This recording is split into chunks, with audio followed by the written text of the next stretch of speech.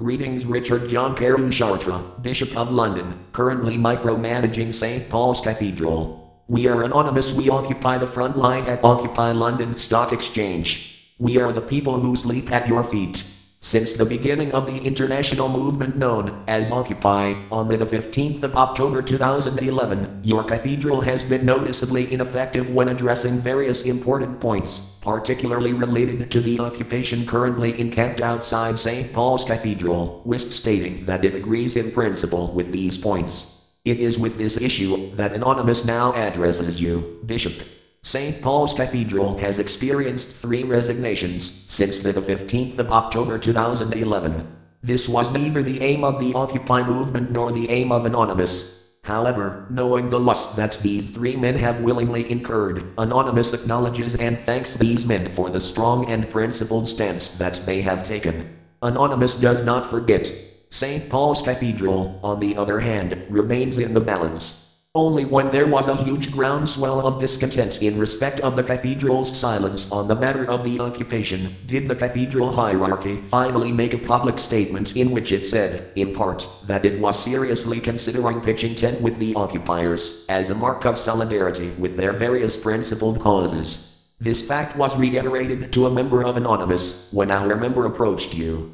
Sadly, this statement has yet to be fulfilled and is, in the eyes of some, starting to be considered as nothing more than a lie.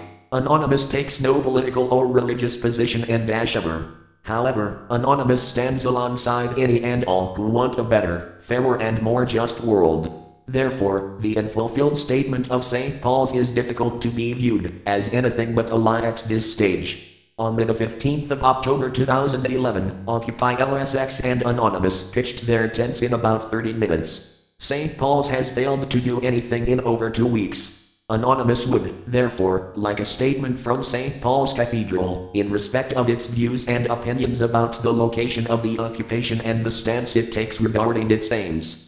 Bishop of London, Anonymous must also raise with you another concern over an additional statement made on behalf of St. Paul's Cathedral, that being that it would throw open its doors if violence were to be visited upon the occupiers outside St. Paul's Cathedral. Given the non-action of St. Paul's Cathedral in respect of Anonymous occupying its land and so not subject to legal action, Anonymous feels that it would be prudent of St. Paul's Cathedral to reaffirm its support for the sanctity of the right to protect/occupy and also reaffirm its willingness to throw open its doors if violence is brought against the occupiers by anyone.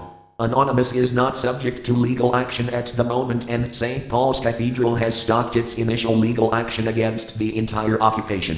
Therefore, it would seem unfair, in the eyes of Anonymous, if St. Paul's Cathedral were to take no public position in respect of the people encamped outside its walls, whether they be Occupy LSX or Anonymous. Anonymous is the people. We stand in support of the Occupy movement, whilst remaining separate and removed from it.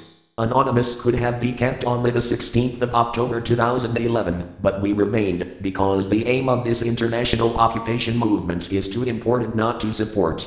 Therefore, Bishop of London, Anonymous requests a statement from St. Paul's Cathedral before January 11, 2012, which is, when the High Court makes its final declaration on the matter of the occupation outside St. Paul's Cathedral. Anonymous is now an unstoppable force, because, quite simply, we are the people. We never has an issue with St. Paul's Cathedral, but we must now ask that clarity be given. Failure to do so would place the reputation of St. Paul's Cathedral and the Church of England in jeopardy.